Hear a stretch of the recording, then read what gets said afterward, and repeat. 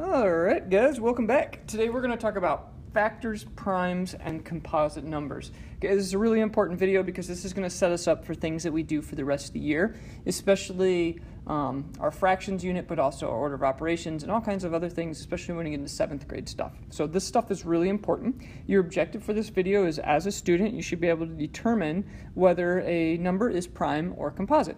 Alright, so we're going to go ahead and get started. Okay. And what you need right now is graphic organizer number 5. Like I said, this is number 5. Okay, so you need to go ahead and get graphic organizer number 5. It's right there in that box. Go ahead and grab that one right now. All right, first thing we're going to go ahead and start with, we're going to start with factor. Okay, what is a factor? Well, a factor is just a number that is multiplied by another to give a product. All right, so once again, this goes in your stuff. Now, it's probably going to switch here in just a second. So, yep, let me go back. All right. So once again, a factor is a number that is multiplied by another number to give a product. So if you look down here at 7 and 8, 7 and 8 are two things that you multiply together to get this number 56. 7 and 8 are the factors. Okay. There's other ones for this number. You could also add 2 and 28. Okay. You could both of those would have worked. You could also add 14 and 4. Those are all factors of 56. All right. So we're going to do a little bit of examples. If we wanted to find the factors of 24, so there's a way to do that. We want to find all the factors of the number 24. So if we do that, what we do is we actually make a list of things. And what I would do is I always start with 1. So 1 times what equals 24? Well, 1 always works. So 1 and 24. Does 2 work? Well, I go down to 2. Does 2 work? Well, 2 times what equals 24? Well, 2 times 12. It does. Okay, what about 3? Is 3 times something? Yeah, actually, 3 times 8 equals 24. What about 4? Well, yeah, 4 times 6. What about 5? No, not 5. Well, what about 6? Well, we already have 6 right here, so we're done. So what you're going to see, actually, is people don't actually write them like this. What you want to see is you want to see them written from smallest to largest. So what you'll see is 1 and then 24 at the end. You also have 2 and 12. You have 3, and you have 8, and you have 4, and you have 6. Okay, and both of those are in between. Those are the factors of 24. So 1, 2, 3, 4, 6, 8, 12, and 24. Those are numbers that can be multiplied together to get 24. All right, let's go ahead and show you another example. What about the factors of 20? Well, once again, we always start with 1 because 1 times a number always equals that number. So we're going to start with 1 and 20. Those are factors. What about 2? Well, it's an even number, so I know 2 goes into it. 2 and 10. What about 3? 3, 6, 9, 12, 15, 18, 21. No. What about 4? Ooh, yeah, 4 and 5.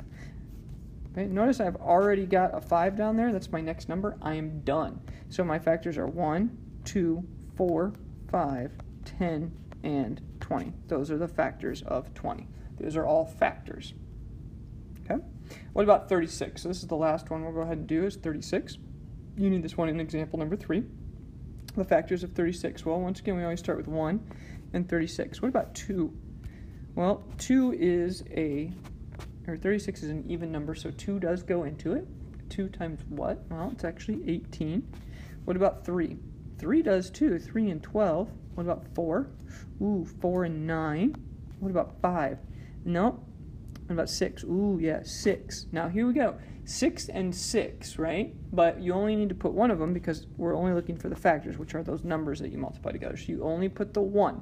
Okay? Now, after 7, we're already past it. 7 and 8 we don't have to do because we already see that 6 and 6. That indicated that we were done.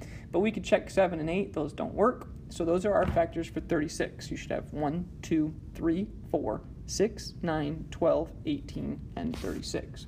Now, why is that important? Well, we're going to go ahead and start with the whole prime numbers, okay? So we just talked about factors, and we have to be really careful, okay? Factors are two numbers that you multiply together to get a bigger number. Now, a prime number is a number that has only 2 factors, and that's really important.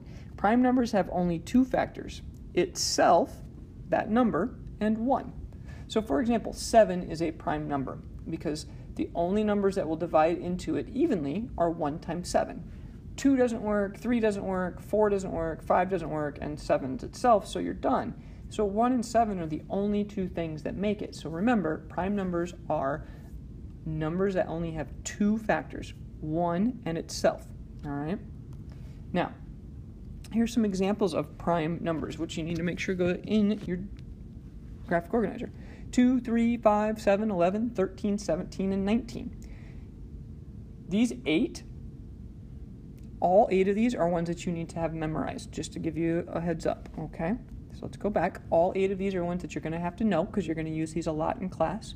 2, 3, 5, 7, 11, 13, 17, and 19. Okay, well, what about the number 1?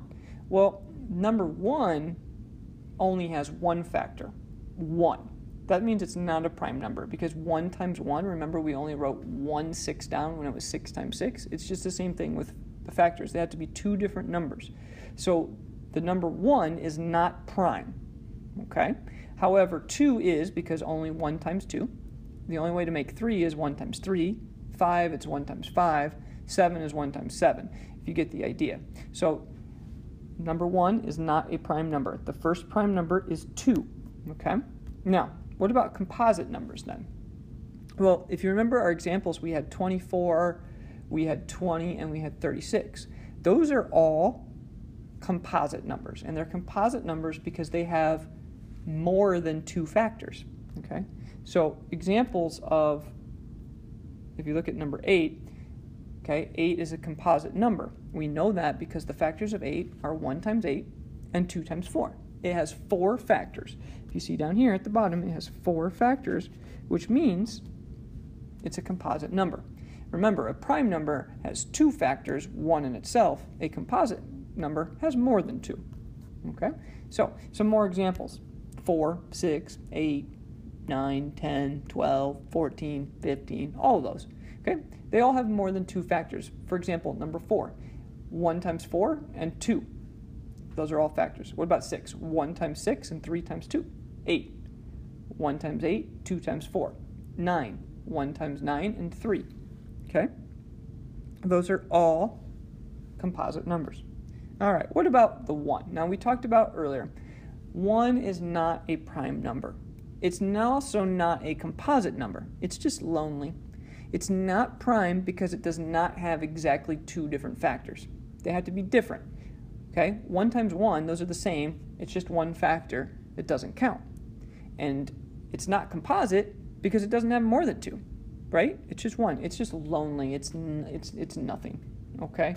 So just giving you a heads up, 1 is neither prime nor composite. Ladies and gentlemen, this is the end of our video. Make sure you have filled out your graphic organizer. There is no more tasks that you need to do. You just needed to get this information. The next thing you will do is a sieve of Aristophanes, and that will be doing, what you will be doing with that video is finding all of the prime numbers from 0 to 100. So good luck on that. Have a wonderful afternoon. And if you need any help, you're really confused, just come see me. I'll help you out.